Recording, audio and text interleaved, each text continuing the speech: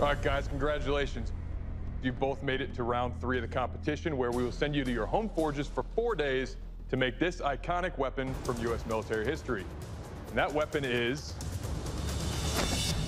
the Springfield 1905 Bayonet. We'll be providing a Springfield 1903 replica rifle to you. Your bayonets must fit snugly and securely on your rifles.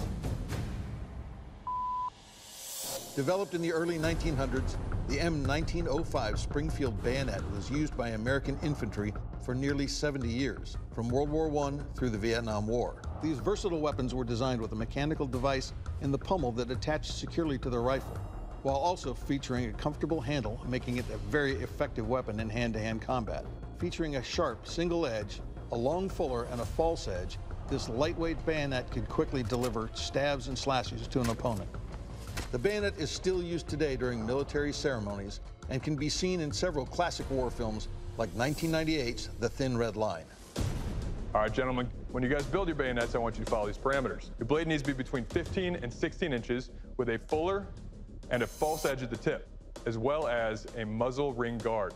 I'm a little nervous with it. I've never done a guard on a knife before, let alone with a keyhole. And I know with the bayonets, they usually have a place in the back of the handle where it locks into the rifle. There's a lot of first. All right, gentlemen, good luck. We'll see you in 4 days. Good luck, man. My main plan is to get the whole blade forged out. I guess I could grind it to shape, but then it's not forged in fire.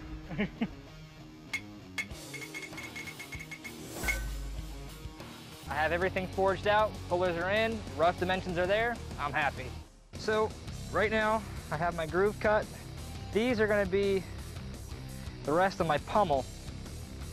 They are going to go like so, and then be welded like that. So I have to use my angle grinder very, very, very carefully and scribe this line in thick enough that it fits on those rails. Line everything up.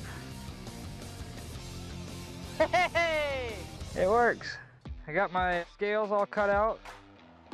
They fit relatively nice. Now I'm working on getting my pin, but that's gonna look pretty cool when it's done. I have my knife all glued up. Now that it's dry, I'm ready to take the clamps off, and we'll start profiling the handle. At the end process, it's probably one of the best things I've made. I'm pretty proud of this. So I'm back in Lancaster, Ohio at my home forge. I've never made anything this big before. All right, so I got the edges cleaned up fairly well. Overall, my knife is pretty straight. It's got some little wobbles in there, but that's from forging.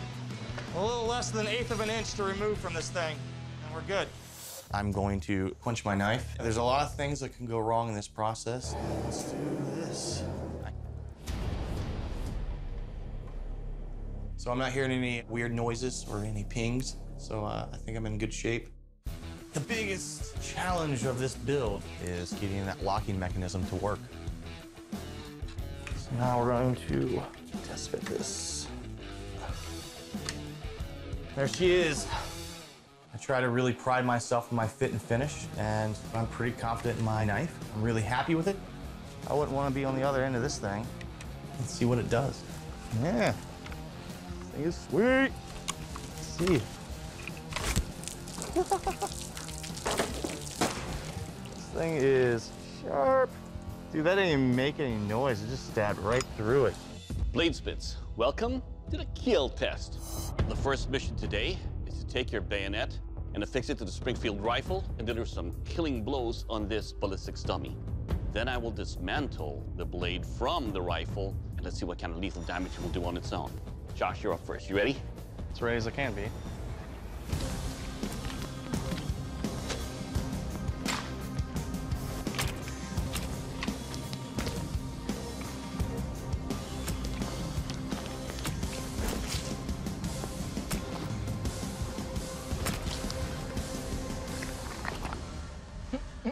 That's pretty badass. All right, Josh, let's talk about your bayonet here. When I affixed this onto the rifle, it had a very nice match with the railing in there and your pin. It was very secure. Now, your edge is very sharp. It definitely lacerates deep into the bone. On its own, the handle construction matches nicely on my hand. Overall, sir, it will kill. Awesome, thank you. All right, Brad, your turn. So you ready for this? Let's go for it.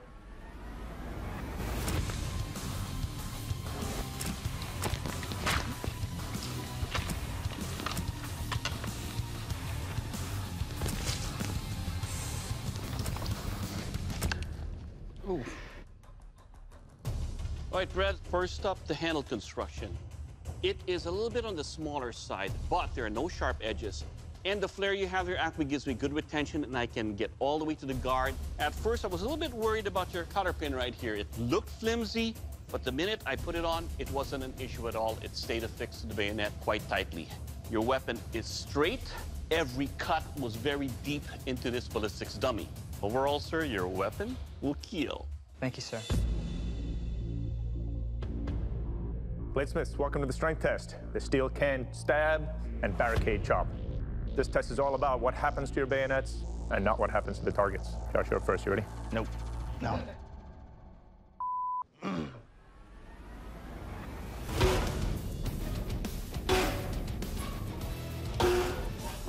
here's my finish.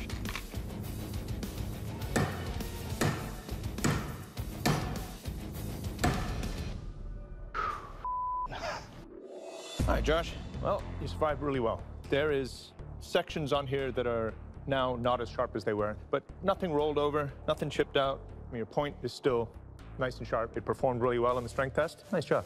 Awesome. Thank you. All right, Brad, be ready for this. Well, my nan said don't break it, but go for it.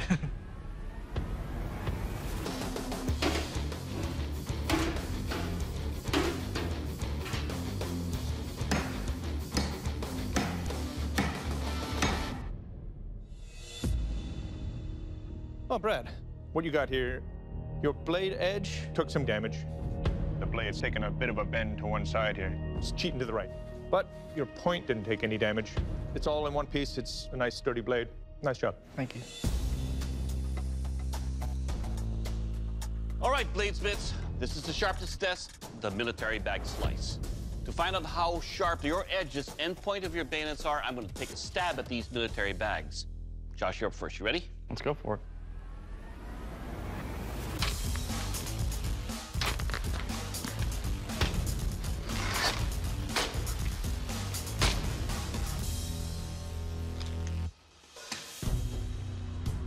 All right, Josh, your bayonet right here had no problems puncturing the bag and slicing it to pieces.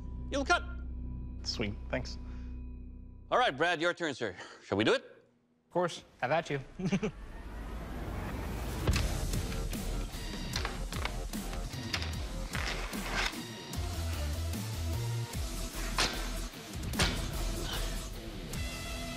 Pew, pew, pew. All right, Brad, let's talk about your blade here. Wicked sharp. It punctured easily in the military bag. At the same time, the edges cut like hot steel on butter. Overall, sir, for this test, you will cut. Thank you, sir. Gentlemen, well, you both brought us amazing work. Only one of you will go home with the title. And the Forge and Fire champion is... Josh. Holy Congratulations. Brad, unfortunately, you're not going home with the win today, and Doug's going to tell you why. I commend you on your work. Your knife performed very well on our test, but it was also the only knife that took a bend on the strength test. And for that reason, your blade did not make the cut. Brad, unfortunately, that means I'm going to have to ask you to please leave the forge floor. I understand. Have a good one, guys. Pleasure, man. Thank you. When it comes to the judge's final decision, I can't argue with it at all. I'm extremely proud of my work. That was probably the best blade I've ever made so far. This has just been a dream come true, and I'm just so grateful to be where I am right now, even if I am going home. Well, Josh, that means you are the Forge and Fire champion, and you're going home with a check for $10,000. How does it feel, bud? I feel awesome. Congratulations. I don't even know, man.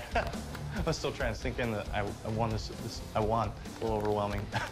I can't wait to tell my wife. She had a lot of confidence in me from the very start. I'm excited to let her know that, hey, you were right, you know, I won.